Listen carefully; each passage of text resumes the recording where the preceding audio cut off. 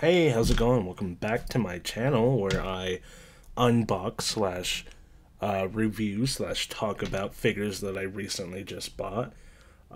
Today I have something I'm I'm excited about, I guess you could say. It's a McFarlane figure, which if you've seen some of my other videos, you know, uh, I I'm not the biggest fan of McFarlane. I think they're decent figures. I just have a lot of issues with them. So I guess we'll go ahead and get right on into it. Today we have, well, bam, Owlman from the McFarlane DC Universe toy line.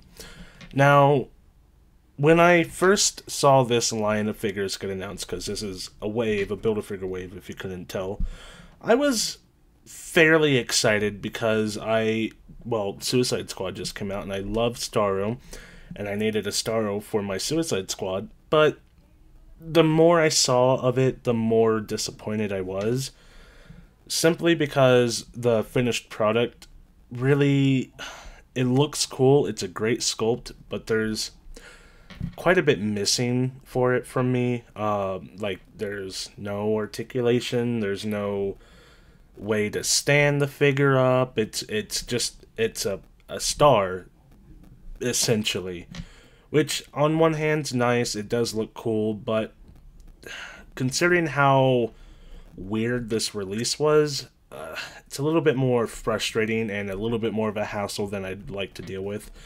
I guess we'll talk about that in a second. I guess first we'll go over the box. I do like McFarlane boxes. I think they do a good job showing you what you get. Nice display. I love the look of this, the big window. If you turn it around over here, I love this. If you're the type to keep your figure in the box, this looks good on the side. This looks good from the front. So it looks good all around. Even if you come over here, not perfect with the Build-A-Figure piece in the way, but you know, for the average figure, it's fairly decent. Of course, these are a little bit bigger than the average McFarlane box because it has the Build-A-Figure piece. Normally, they're maybe about that much thinner. I don't know. But it looks decent. If you go ahead and turn it around on the back, you have a picture of Starro, which is odd. You'd think you'd have a picture of Owlman, but I digress. You have all the information for the Build-A-Figure pieces. We have 3, so we have his arms. 1 is Superman. He comes with this weird piece. 2 is Wonder Woman. She comes with the main body. 3 is Owlman, and 4 I think is a Green Lantern. I don't remember. He's out already. See, this is the issue I had. They released this series throughout the year, so if you were really keeping up with it, you had to like really keep an eye out for when they released, if they released, snag them if they were available in your store. It's just more of a hassle than just releasing the whole wave, I think. Either way, you have to deal with scalpers, but either way, it's fine. You know, you get a decent product. You get a decent product, and McFarlane Build-A-Figures are relatively decent, so, and they're not exactly expensive. They're only a few dollars more than a regular figure, which I appreciate. I appreciate the option. I like that McFarlane will sell you a single figure, and then for a little bit more, he'll sell you Build-A-Figures. So if you were a collector who wanted to save money, you could go for just the single figure releases, and then just be happy with that. So pretty decent. I guess that's about it. We can go ahead and crack this thing open and look at the figure. Oh, you know what? I keep forgetting I'm doing this transition thing, so let's try it. And that is the figure. I guess we'll go over the accessories first. So this is a part of the Build-A-Figure. Both of these are. They're softer than I thought they'd be. They kind of bend and move, and that's unexpected, but it's nice. They look really, really good. Look at that detail and the sculpt work. It looks amazing. I really, really like the way they look. But like I said, it's just, I don't know. Could you imagine that holding up a big figure? I mean, these things are big, so clearly the figure is big. I can just see it flopping forward and just falling over all the time and just being a big mess. So it's going to be hard to complete this Build-A-Figure anyways. I don't know. I'm just... Now I have these and I don't know what to do with them. The cooler thing is this. This is something you can like put over your figure. Because this is how Starro kind of mind controls people. He shoots these out and they just take over people's bodies. This looks really cool. The nice sculpt work on the inside. You can see the teeth right there. All the tentacles. Really, really nice detail. The eyes. It looks amazing. So you could just like, I guess it could go any direction you really want. But, you know, just plop it on like so. I wish it kind of was a little bit tighter so it could hold itself. But, or even just like a little, I know McFarlane doesn't like to do that, but just like a little, like a headband type piece right there, so that you could just plop it onto any figure you want and it'll stay. This is not really wanting to stay, so that kind of sucks. But it does look cool, and you can use it on pretty much any figure you want if you could get it to work. It really just doesn't want to work, but that's the accessories. Let's go over the actual main star of the show. This is the main focus. Hold on, you can barely see him. Owlman, and right off the bat, he looks really decent. I like the look of him. He's kind of like a alternative universe Batman. I know he's not that similar to Batman. I don't know, I've never read the Watchmen, to be honest. I know he's like supposed to be kind of a parody of Batman in a way, like a more pathetic Batman. I've watched the movies, so I know that much, but I know the movies aren't exactly perfect. Ooh, they fixed the ankle joints. Ooh. Okay, McFarlane. Okay. I like that. That looks significantly better. Yeah, I don't really know much about him other than he's Owlman. So I guess we'll go over his look. He has this cool, it kind of looks like, what's his face from Kick-Ass? God, I can't think. Nick Cage's character. He kind of looks like that. He looks really cool. I love the goggles. They look awesome. Nice mask all around. It looks great. It's very distinct from Batman. You know, it looks like it could be a Batman, but it stands out in its own way. You know, it's got its own different features, its own different, like the way the points, the ears are like slicked back, more like an owl would be. It works. It looks good. The shoulder pieces kind of drape over like Jester. I don't know what they'd be called. Like a Jester, you know, how it kind of just falls over like that. Or like the Undertaker in the 80s, 90s, early 90s, very early 90s.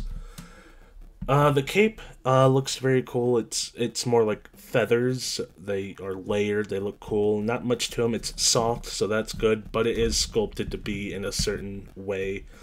So no matter what, you're still going to get this shape out of it. But it is soft, so you can move it out of the way if you needed to, for like if you're posing it for a scene. You have the owl logo right here. Nice chest piece. The arms look pretty decent. Oh. That just came right off. It looks like they forgot to glue it. I don't see any glue on there. I think they just forgot to glue this. That just came right off. Can I put it back on? It kind of sticks on, but that's...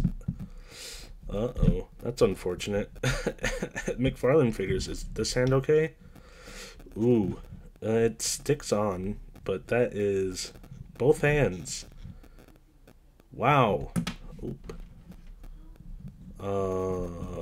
Okay, fuck, I guess I'll move on, but that's disappointing.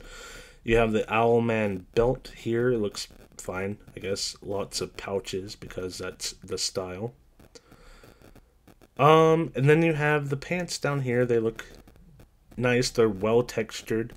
Looks good. Knee pads on both knees. And then boots, of course, and I already mentioned the ankles, so fairly decent, I suppose. But yeah, so it looks good. It feels good. Let's go over articulation real quick. Hopefully I won't knock the hands off again.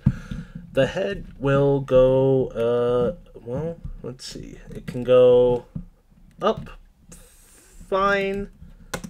The hand fell again.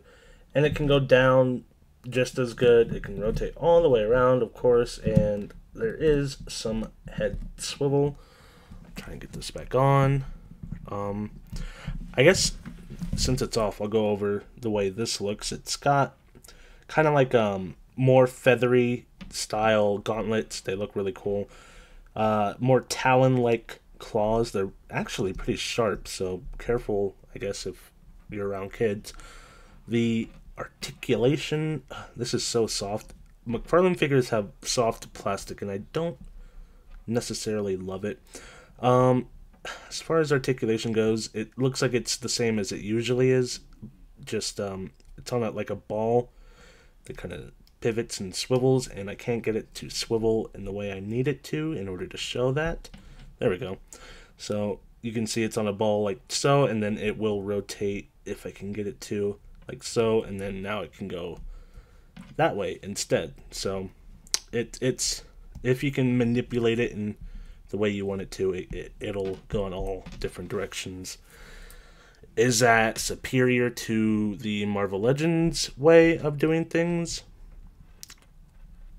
I mean, you get more out of it, but honestly, it's such a hassle to use. I don't know. I wish I had some super glue, because I'd just fix that.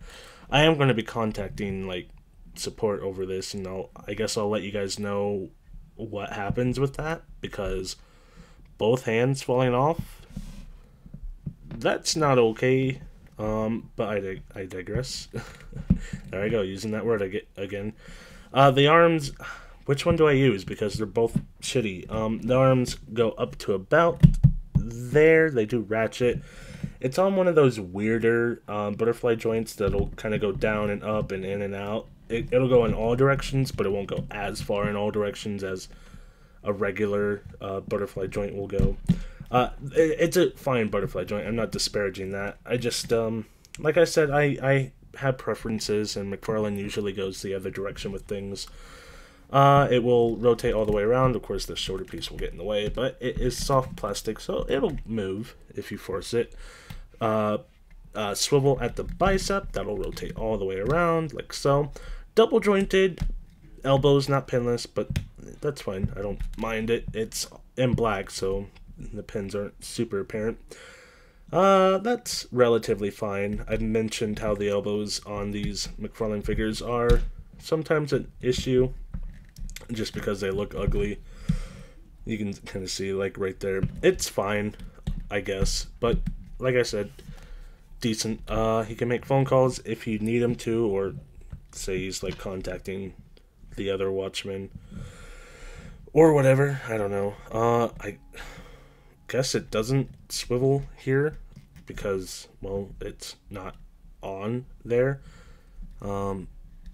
Yeah, so there's no swivel down there, just up here, up high. Ugh. Let's see, how does it go?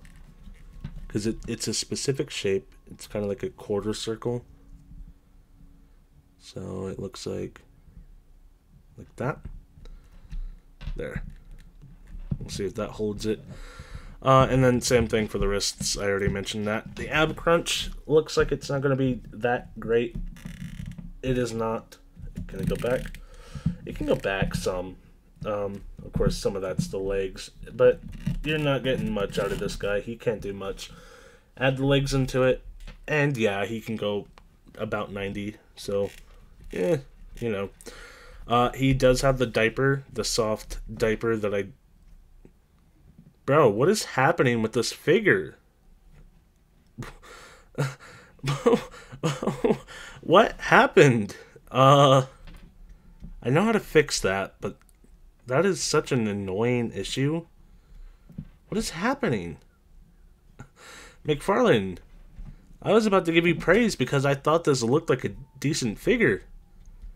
Oh my gosh, McFarlane. You kind of have to like rotate this back down so those pegs are facing front and back, and then they just slot into some holes on either side. This is decent. I do like McFarlane legs. I wish other companies would use them. Maybe use them better than McFarlane has, I guess. I don't know. They're just kind of annoying to get on because you have to like get it through one hole and then try and get it through the other one, and sometimes it just won't snap through the hole. I think I got it though. But yeah, I don't like the diaper. It comes off of the leg a lot, and then you have the gappage, so if he's doing like a high kick or whatever, it looks odd. But it'll go up pretty high. It'll do a super kick pretty well. There is that. It looks gross when he does it, but you know, it's not that big of a deal, I guess. Unless it falls off like it just did. I guess this one's fine. Oh yeah, it will also go like that, which is neat, I guess. There's no swivel here at the upper thigh, but I'm okay with losing the upper thigh swivel. It's not something I use often because it usually breaks up the artwork, so I'm okay with that. Double jointed knees, again, not pinless, but not a big deal. This is a disaster. Oh my gosh. Yeah, that's decent. Again, no swivel down here, which, you know, could be used, could not be used, I guess. Oh my god. The ankle is improved because it's normally like a little ball, similar to the wrists, which I don't like because they're annoying to use. This one's a sturdier piece, so I don't know if I'll have the issue of him tilting forward like my other McFarlane figures have. This looks much more significant, so it'll go down, but then I assume you could rotate it. Well, it'll rotate down in there. How do I get it to rotate here? Okay, so it'll rotate there, and then I can rotate that, and now he can have a broken ankle, I guess. Like so. But if I wanted it to go back, I'd just rotate it, and now he can go up and down again. A little bit better than it normally is. I like that it's bigger because I don't have to rely on the foot to turn it. I can actually grab it to turn it. It's hard to turn, but, you know, it works. So you don't have to try and get it into a weird position just to turn it. Then there's the toe hinge, which, take it or leave it. I'd say leave it, but then again, it makes the Spider-Man Renew Your Vows figure 10 times better, so I guess it depends on the figure. I don't think every figure needs a toe hinge. I think it depends on the figure. Like, I'm not getting Owlman down in some freaking Spider-Man poses where he needs his, you know, toes like that, you know. But Spider-Man, maybe an argument could be made. I'd say get rid of the toe hinge here and add a boot swivel or a thigh swivel. Again, those are both swivels I don't like, but, you know, or just make the figure cheaper, or make the figure better, and we won't have to deal with these issues. There's even like a hair. I don't think it's my hair. My face hasn't been this close to the figure. You can kind of see the butterfly joint a little bit better on this side because it moves a little bit better. It's all black, so it's hard to see no matter what. I guess you could see his back if you wanted to. Yeah. What can I say, folks? The leg popped off, the arms. This has not been a good showing for McFarlane. Come on, you can stand. So, I can't say I'm disappointed because I don't exactly have expectations for McFarlane figures, but for the money you pay for these things, I can't really say this is acceptable. And anyway, especially since the prices go up. I don't think the prices have gone up on McFarlane yet, but, you know, anticipate that coming because it will come. But, yeah, that's just horrible. I know I could super glue this myself, but I shouldn't have to. And if I'm a kid, I wouldn't be able to. I know kids aren't that stupid, but, you know, maybe they just don't know that's how they could fix it or whatever, and then it just, you know, doesn't get used. I don't know. I don't know. This is just the most annoying disappointment. What can I say? McFarlane, I know you're better than this, because I've bought in better than this.